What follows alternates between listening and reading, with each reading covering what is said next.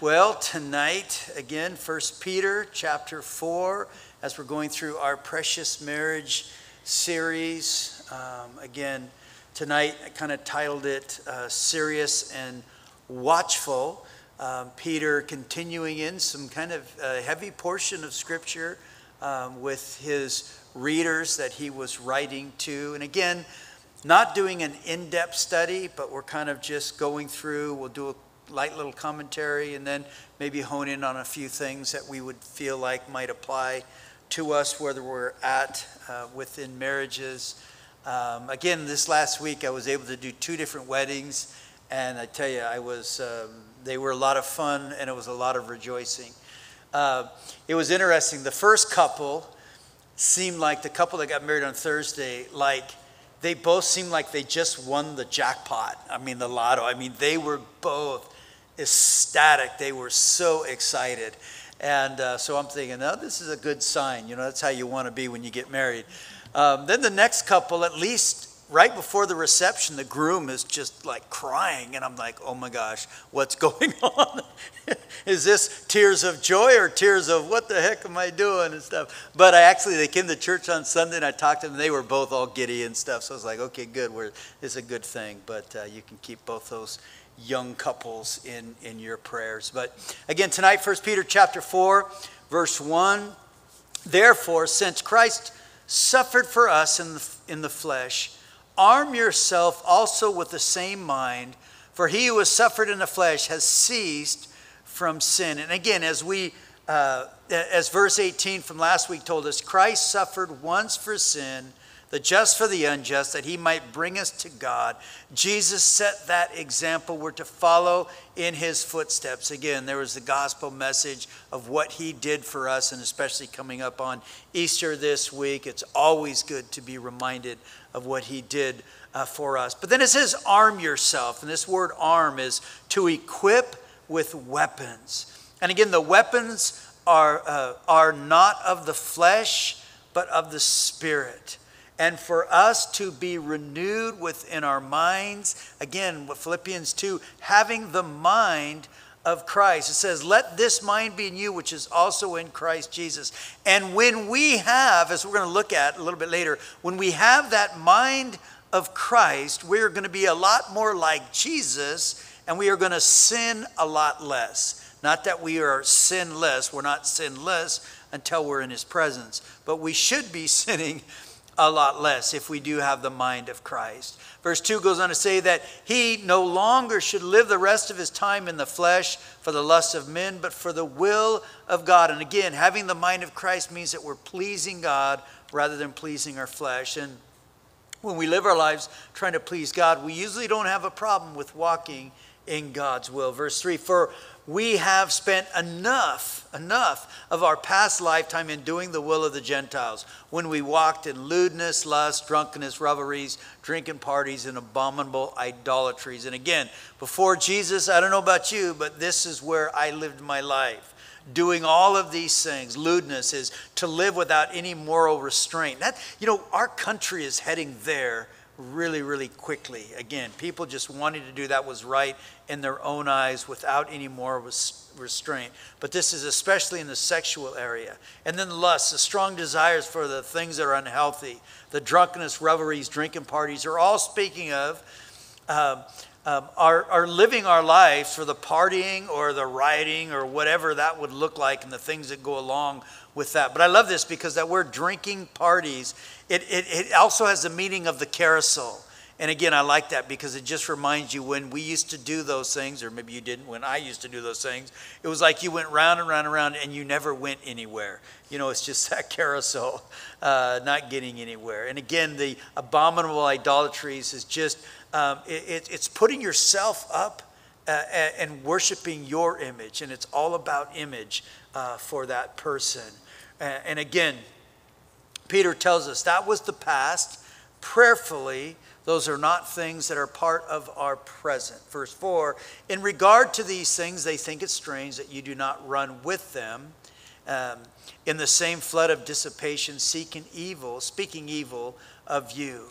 Again, the Bible tells us that we are the fragrance of Christ among those who are being saved and among those who are perishing. To the one, the aroma of death leading to death. To the other, the aroma of life leading to life. And when we choose to no longer go the world's way, party hardy and anything goes, people who live that lifestyle are not going to be okay with us, because we send them a message, and it's a message of death, that what they're doing is not okay. Because of that, often they do speak evil of us. Verse 5, continuing, they will give an account to him who is ready to judge the living and the dead. And as we talked about last week, we're all going to stand before the judgment seat of Christ, be held accountable for our conduct and our actions. Again, something most people, I don't believe, think that is even going to happen.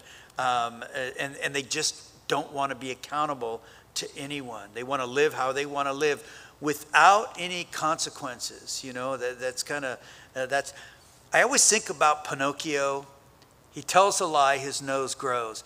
I think if we had those same kind of consequences, that when we did something wrong and something would happen, I would hope and pray it would kind of help us a lot more to not do the wrong things. But again, there will be a day that comes that every knee will bow, every tongue will confess to the glory of God that Jesus Christ is Lord. For this reason, verse 6, the gospel was preached also to those who are dead, that they might be judged according to men in the flesh, but live according to God in the Spirit. Now, again, Peter already told us that Jesus preached to the spirits there in 3:19, which we looked at last week, and it was preaching a message of judgment. And again, most people believe what he's talking about here is at that same time. If you remember from Luke chapter 16, Jesus tells the story of a rich man and a beggar named Lazarus. And they both died, and they went, the rich man went to kind of Hades, and this place, Sheol, where there was a gulf between. And on one side was those who, you know, did wrong things, and on the other side, those who were trying to do the right thing. And the rich man, or the beggar man named Lazarus, ended up over there, and they called that Abraham's bosom. And it was a place that, you know, most people believe that between Jesus' death and resurrection, he went and preached. We looked at last week him preaching that message of judgment to those who would be on the judgment side. And tonight he's preaching a message of hope to those who are on the right side in Abraham's bosom. But again, all that changed when Jesus rose again from the dead. Hebrews tells us about those who died in faith. It says they had not having received the promise, but having seen them afar off, were assured by them, embraced and confessed they were strangers and pilgrims on earth, who anticipated the work of the Messiah for them. So this preaching is to those who were dead, is not the offer of a second chance, but the completion of their salvation to those who had been faithful to God under their first chance. So that's kind of what Peter is talking about. Again, some difficult portions of Scripture. But verse 7, but the end of all things is at hand. Therefore be serious and watchful in your prayers. So the end of all things, or the last days. And do we believe we're in the last days? I know for me, I do. I look at what Paul says in 2 Timothy, and listen to what he says there. But know this, 2 Timothy, he says, know this, that in the last days perilous times will come. Listen how he describes the men. For men will be lovers of themselves, lovers of money, boastful, proud, blasphemers, disobedient to parents, unthankful, unholy, unloving, unforgiving, slanderous, without self-control, brutal, despisers of good, traitors, headstrong, haughty, lovers of pleasure rather than lovers of God, having a form of godliness, but denying its power. And we see this is what's going on in the world in which we find ourselves living in. Again, Peter is telling us now's not the time to party hardy, you know, and being all about being a lover of pleasure, but it's a time to be serious. Sober-minded is really the word there. Watching the things going on around us. Jesus said you guys can discern the times of the sun, the signs of the time. You can look out and you can say, or the seasons, red sky at night, sailor's delight, red sky in the morning, sailor take warning. But you can look out and say, okay, we can discern the weather, the seasons, things going on. But are you discerning the things that are going on within your own life or the world in which we're living in around us? And again, when I read this list from Paul and the conduct and actions of what will be in the last days, we see that this is something that is going on. And we want to be lovers of God, not lovers of this thing. And yet we should reflect that also in our prayers, in our desire to see others follow Jesus. Verse 8 goes on to say, and above all things, have fervent love for one another, for love will cover a multitude of sins. How thankful I am for this, that love covers a multitude of sins, because I'm a sinner. And yet Jesus says, hey, listen, this will cover a multitude of sin. It's love. It's agape love. It's unconditional love for other people. And yet I love it because in our scenario, it starts with the person who's sitting next to us, laying down our lives for them. So let's let the ladies start. Okay. Just as Pat said, he had titled this Serious and Watchful. And so for me, I kind of went through the verses and I made myself what I said was a little B list to make the most of our time here while we're here on this earth, just for purposeful living. And in verse 1, when it says, therefore, since Christ suffered for us in the flesh, arm yourselves also with the same mind, for he who has suffered in the flesh has ceased from sin.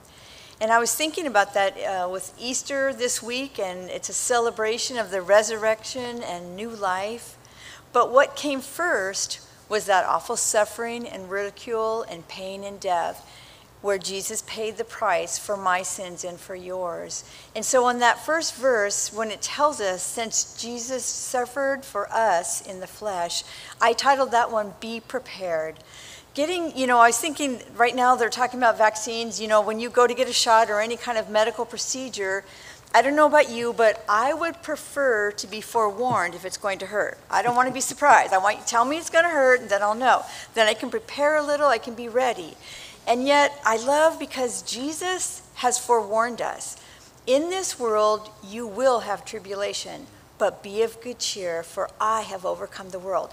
He's warned us in John 16:33. There's going to be problems in this world. We're going to experience suffering. We're going to experience disappointment and hard things. We should expect and be prepared to suffer, especially for his name's sake. In the Message, it read like this: since Jesus went through everything you're going through and more, learn to think like him. Think of your sufferings as a weaning from that old sinful habit of always expecting to get your own way. I really like that, because sometimes the things that we go through are the very things that the Lord will use to purify us and to make us holy and to make us more like him. And so we're encouraged here to be like-minded with Jesus. In the Amplified, it said, with the same purpose, willing to suffer for doing what is right and pleasing to God.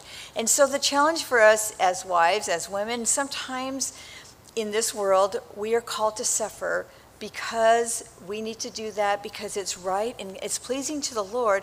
We need to do it because we're being like-minded with Jesus. We may get ridiculed, we might get left out, we might be overlooked because we love Jesus, but God is pleased, and it helps us not to be so self-absorbed anyways. In marriage, sometimes as women, we've been trained and kind of groomed to have that fairy tale expectation that everything's going to be happily ever after.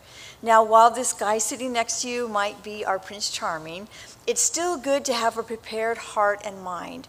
We are going to fail each other many times. We're going to disappoint each other. We're going to let each other down.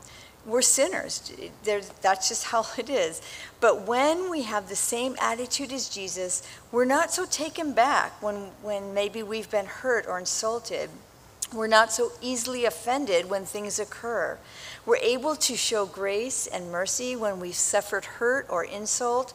The mind of Christ will help protect my heart from being overly wounded. It doesn't mean it's going to hurt. It's not going to hurt. But sometimes we can allow that to be way out of control.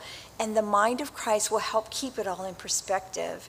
It helps us to be quick to forgive when forgiveness is necessary, and it helps me to be less likely to keep track of other people's faults. You know, as women, we're really good record keepers, and yet we learned that in 1 Corinthians 13, that love does not keep record of wrongdoing, and so the mind of Christ will help us. So we need to be prepared by imitating Jesus so that we won't be moved or overwhelmed when trials come. In verse 2, it said that he no longer should live the rest of his time in the flesh for the lust of men, but for the will of God. How are we to live the rest of our time here on this earth?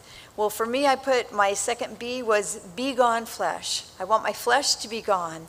Verse 3 goes on to say, for we have spent enough of our time, our past lifetime, in doing the will of the Gentiles when we walked in all of the things that Pat pointed out, lewdness, lust, drunkenness, revelries, drinking parties, and abominable idolatries. We've wasted enough time, caused enough hurt, allowed enough guilt and shame to be in our lives.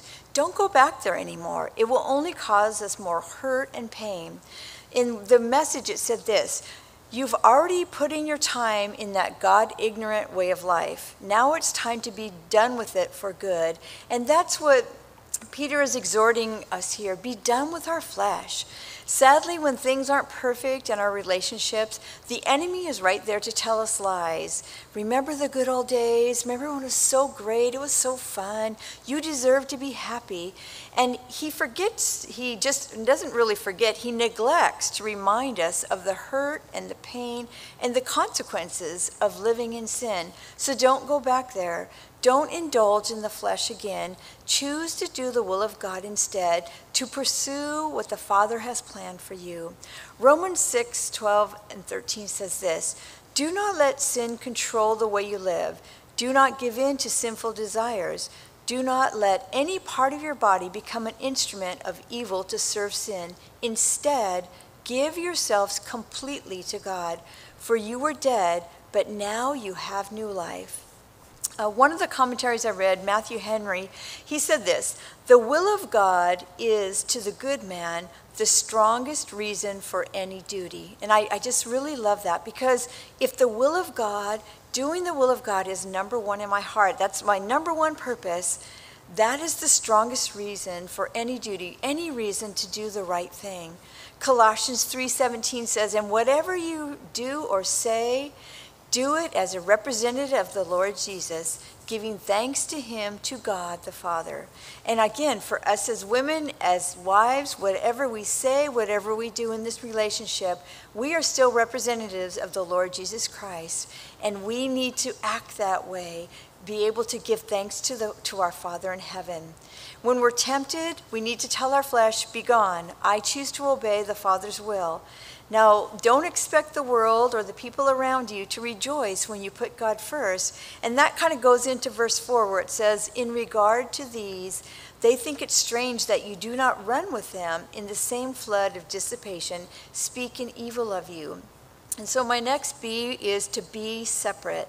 When we live according to God's will and not the will of our sinful flesh, people around us are going to notice. We are different. We are separate from this world.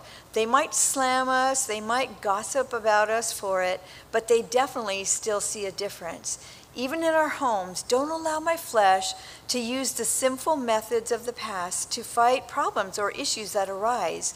Yelling, screaming, temper tantrums, cursing, lying, unforgiveness, those are things of the past. I need to be separate from that. And I don't want to be running back to the world to make me happy when things are hard. 2 Corinthians 6:17 and 18 says this: come out from among them and be separate, says the Lord. Do not touch what is unclean, and I will receive you. I will be a father to you, and you shall be my sons and daughters, says the Lord Almighty.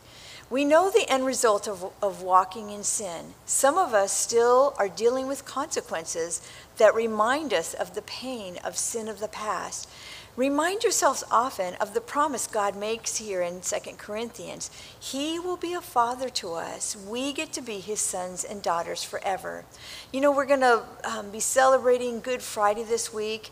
And it's not really a celebration when you think of it's a remembrance. We're thinking on all that Jesus had to go through for our sins, what sin actually did to him. And it will, when we're reminded of those things, it will help us to say no to sin. It will help us to say no to our flesh, to say no to the world and the temptations that are out there. Truly, sin is pleasurable for a season. There's no lie about that. When you're out partying, there's fun involved. But then comes the consequences. Then comes the judgment. And that's what verse 5 is all about. They will give an account to him who is ready to judge the living and the dead. What love Jesus proved to us by submitting himself to the agony and the death of the cross. He had to pay the price. The judgment for our sins was death. And as believers, we are no longer condemned to death. Only because of Jesus' sacrifice, we are now promised forgiveness and new life. I don't want to have to stand and give account because Jesus has already paid the price. I want to be separate from the world. For this reason, in verse 6, it says, the gospel was preached also to those who are dead, that they might be judged according to men in the flesh, but live according to God in the Spirit. And that's my next B, is to be alive in the Spirit. Instead of being dead in my sins and in my guilt and in my shame and in acting those ways, I want to be alive in the Spirit. And you might say, well, how do we do that? Romans 8:13, for if you live according to the flesh, you will die.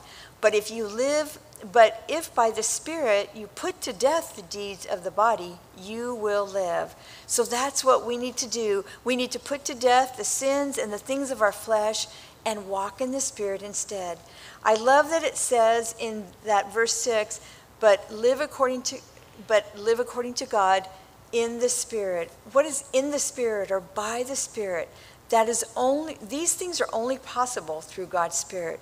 If I want the fruit of the Spirit in my life, if I want love, joy, peace, patience, kindness, goodness, gentleness, faithfulness, and self-control, I need to walk in the Spirit. I need to follow Jesus and allow his Spirit to guide my life, to guide my heart, to guide my words, to guide my attitudes.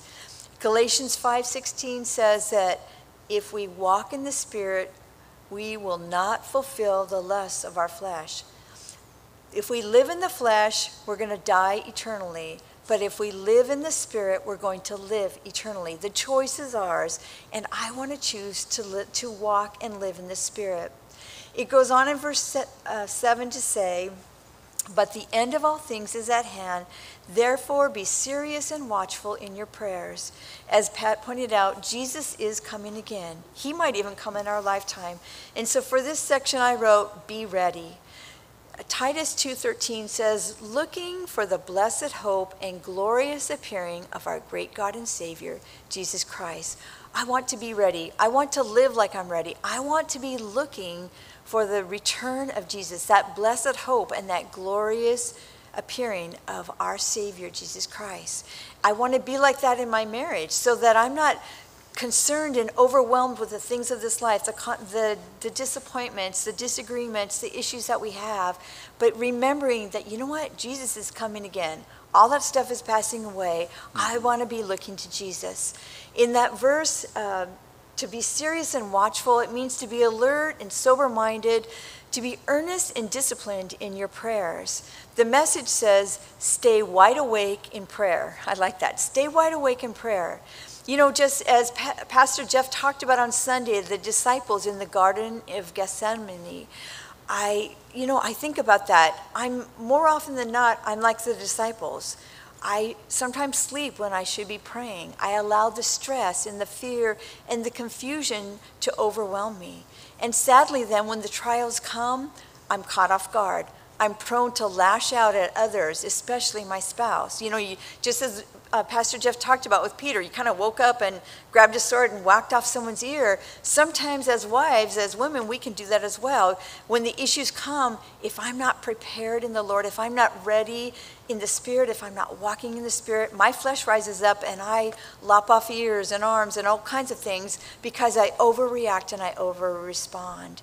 That's why my heart needs to be ready through prayer, focused on eternity. And I know for me, this was an area in particular that I was just really convicted, because there's things in prayer I need to be more diligent in. Pray more, complain less.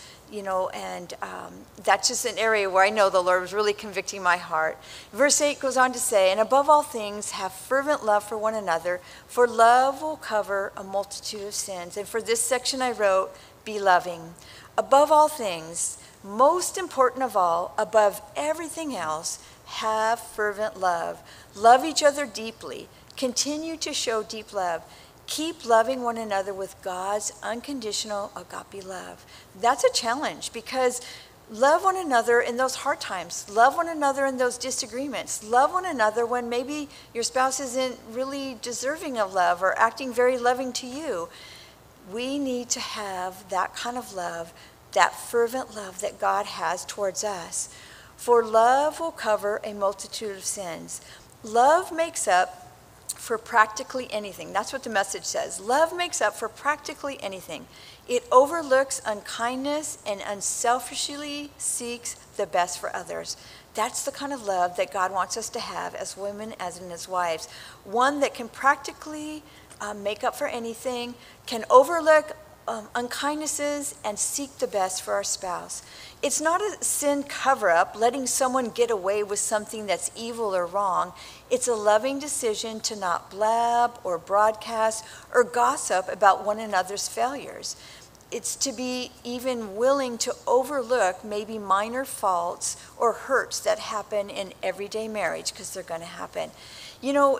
Our pride is kind of twisted when we try to make ourselves look better by tearing down our spouse, by pointing out their faults and their failures to everybody else. And that's what Peter's exhorting us here. We ought not to be doing that.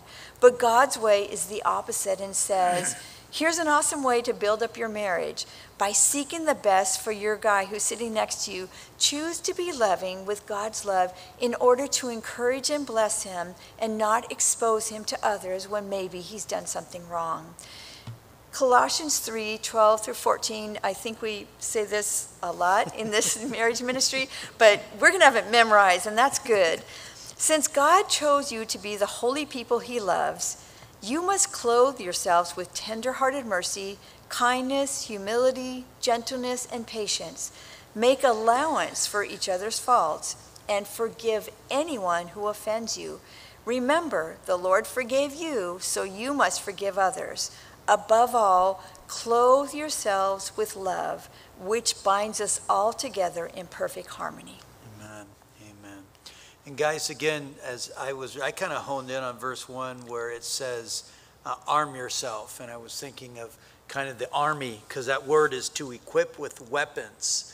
And I believe marriage is radically under attack. And I think we need to arm ourselves. We need to be equipped to handle the battle. And I loved it because Pastor Jeff yesterday, I told him, I said, man, you did a great intro for what I'm teaching on Monday night. Because he also quoted from 2 Corinthians 10 there, where it says, for though we walk in the flesh, we do not war according to the flesh. For the weapons of our warfare are not carnal, but mighty in God for pulling down the strongholds, casting down arguments and every high thing that exalts itself against the knowledge of God, and bringing every thought into captivity to the obedience of Christ. Again, men, your wife is not your enemy. We're supposed to be on the same team. Our warfare is not carnal means. Unfortunately, that is often where we fight. Remember James 1:20, where it says, for the wrath of man does not produce the righteousness of God. Our carnal fighting gets us nowhere, and it never produces the righteousness of God. When we're mad, when we're angry, when we're frustrated, it gets us nowhere, and it never produces the righteousness of God. It doesn't. It produces carnality. And yet we don't war in the flesh. War in the spirit. Allow the Lord to pull down those strongholds of pride, self-centeredness, cast aside those arguments, and bring your thoughts into captivity to the obedience of Christ. Again, Jesus' words to us husbands, love your wives. Anything that we do doesn't look like loving your wife, we need to stop and consider this is not something that God would be okay with. We need to arm ourselves. And again, I like that because it's arm yourself with the mind of Christ. And what is the mind of Christ? Again, Philippians 2, it says, let this mind be in you, which was also in Christ Jesus, who being in the form of God did not consider it robbery to be equal with God, but he made himself of no reputation. I like that. That's where it starts with him. No reputation. If it's all about our reputation, all about us, we do not have the mind of Christ. Again, I don't know why I was saying this. I know guys when they have the trophy wife, the trophy house, the cars, the boats, all these other things, but oftentimes there's no joy, there's no peace, there's no happiness, but it's because it's all about them and their reputation and what they look like in front of other people. That's not the mind of Christ. But Jesus came and it says he took the form of a bondservant. He became a slave. And again, bondservant, this is the definition of a bondservant, the biblical definition. A bondservant is a person bound in servitude to another human being as an instrument of labor, one who has lost its liberty, has no rights, one who served his master to the disregard of his own interest, one whose will is swallowed up in the will of the master, but has by his own choice chosen to be the servant.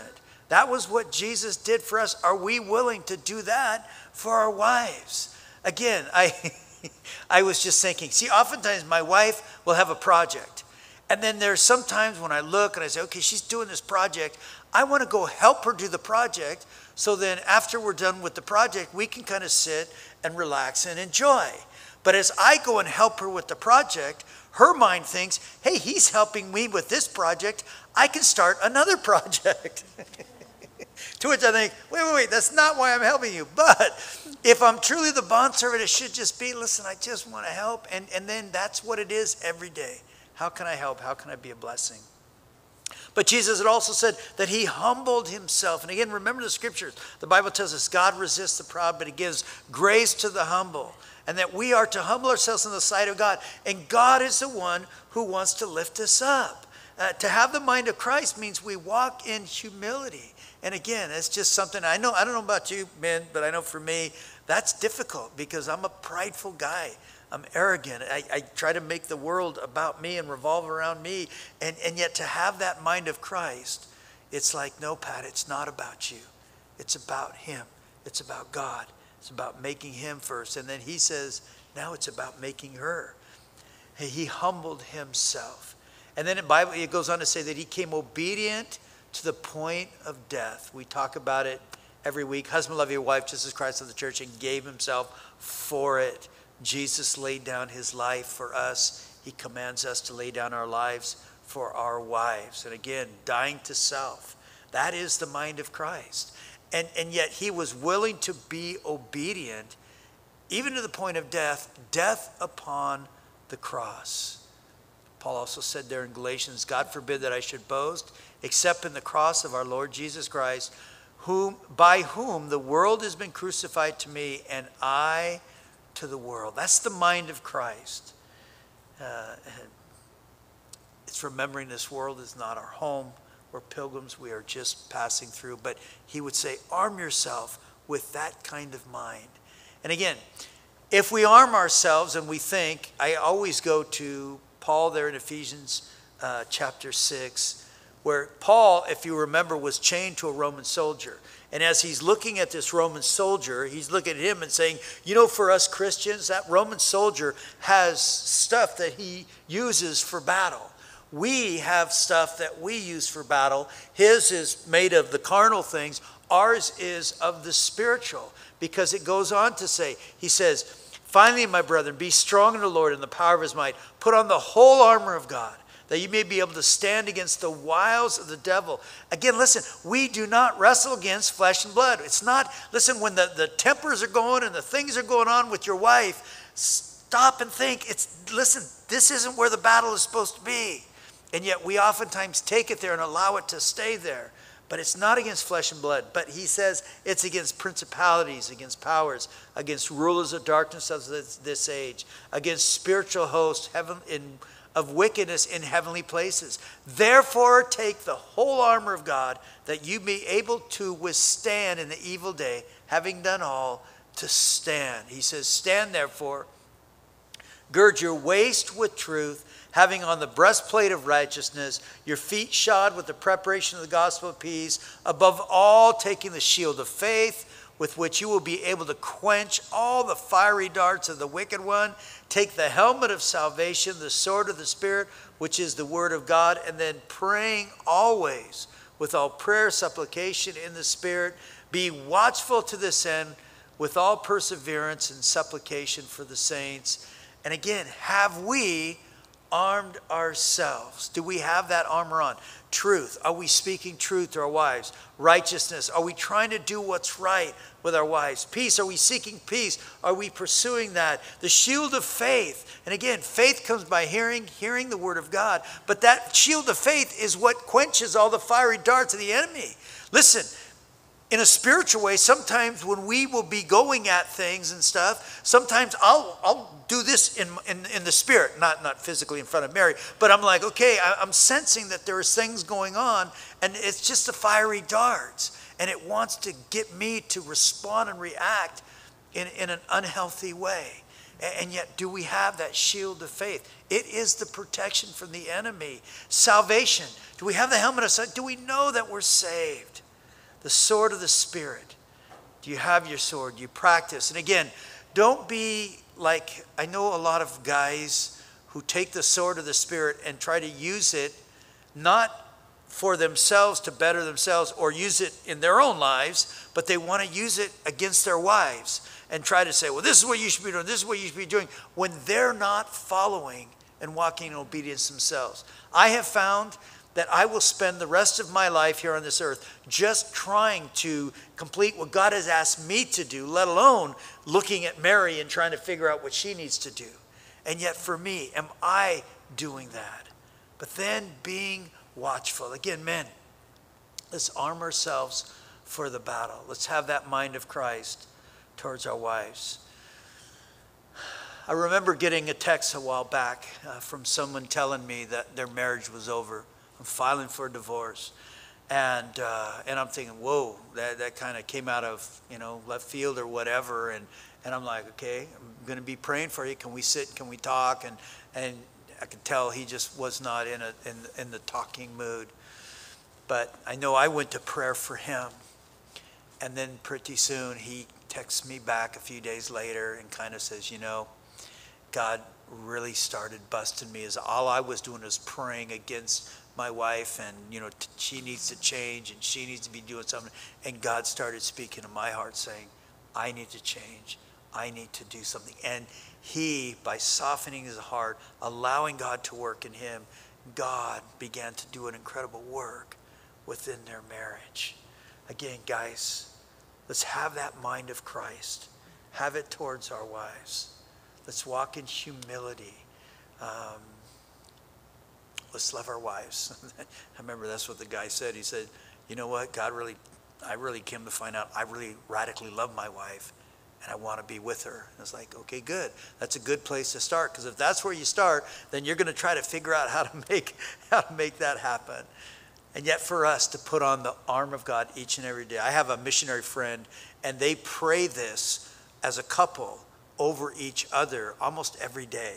And it's something that would encourage, if the Lord would lead you to do that, just pray through that list there in Ephesians chapter 6, that we would be clothed with that armor of all of those things and walking in those things each and every day. Amen?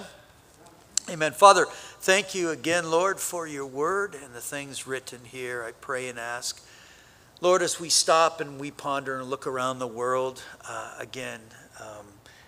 we find ourselves, as Mary and I, as we walk almost every morning, we talk about these things. We find ourselves in a very unique place in world history, I think, and a very unique place even in the church, even in America, and the things that we see going on where there is so much of the people trying to just have their way, not be accountable, wanting to live however they want.